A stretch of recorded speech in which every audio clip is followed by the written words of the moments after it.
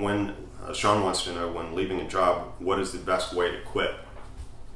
Well, my co-host Adam would generally just leave without telling them anything.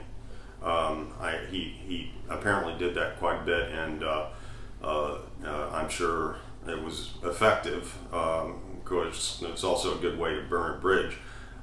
You know, the proper way to leave your job is to simply be straightforward and honest with your ex-employer. Be polite.